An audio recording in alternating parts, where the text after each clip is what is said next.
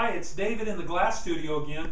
This time I've moved back into the area that we build our shipping crates, because this is just a little special piece that we wanted to do for the DVD. On your PDF there's a plan for how to make your own fan lamp base. But here's how you make one. First of all, I bought a bunch of oak, cut it down to, it's 1 inch by 4 inch planks. Now 1 inch in wood is usually closer to 3/4 of an inch. And so when I put both of them together, I put both of them together and then I glued them. Once I got them glued, then I have the width that I need for the height of a good fan lamp base. After I glued them together and they had dried overnight, I put them on the saw, first cut all of the boards so that this first side was cut perfectly flush, turned it around and made it a little bit smaller and cut that so it was perfectly flush. Then after that, I cut a bunch of boards into smaller chunks. Here's a set of 3. You'll see this is about 1 inch, this is about 2 inches, and this is about 1 inch. I cut each of the 2 end pieces off so that I wouldn't cut through this piece. Then I put this piece upside down onto my fence and I went through and cut each of the, I had to do 3 passes so that the slot would be the right width for when you put your fan lamp in. Now I've got 2 of them here that I didn't finish the 3rd pass. You see, I've got the first pass and the second pass, and there's just this little bit of waste here in the middle. I thought you might be interested in seeing what that looks like.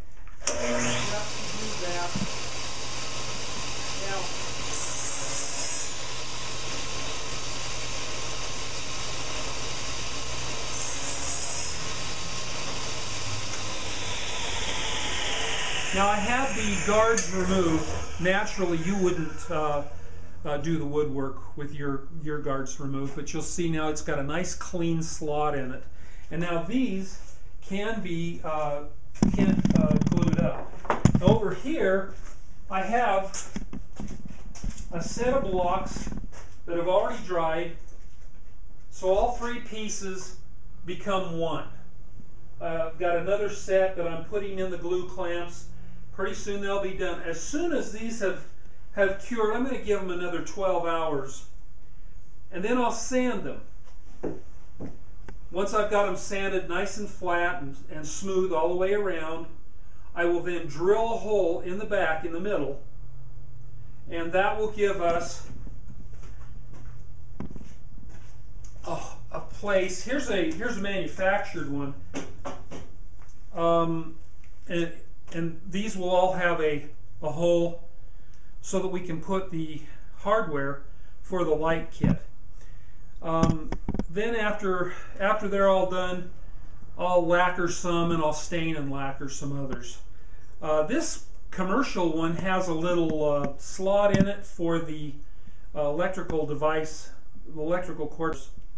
Anyhow, that's how you can go about doing it. You can follow the instructions that are on the PDF. Well, here's the finished base. You'll see that I've drilled a hole. I went over to a friend's house to use his drill press, and you'll notice also that I did cut a slot into this bottom space so that our electrical cord would work properly. Well, now here's the electrical cord, and you can see that it's just got a spring clip on it. It's really quite easy. It's just you just insert it into the 1 inch diameter hole, and you want to get it in far enough so that the clips are not going to scratch any surface when they drag on a table or something of that nature. You can then bend the electrical cord up, and it will then sit flat it'll sit flat if you have a flat surface for it to ride on. And then of course then the little bulb can get screwed in. Let's see, I had this switch to the on position. So there's the little bulb, and then here's how your fan lamp sits right on top. And I think that's a pretty good looking base. There's a lot of work involved in it, but it's a lot cheaper than buying one, and so you have your an alternative to just buying them. I do think there are a couple of things that I could do on the next batch that I run differently.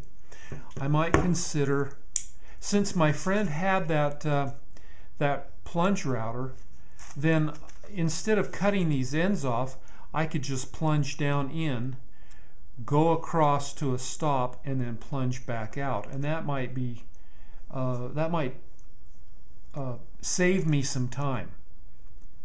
But it's a pretty good looking little base. It took a lot of sanding, but I'm pretty happy with it.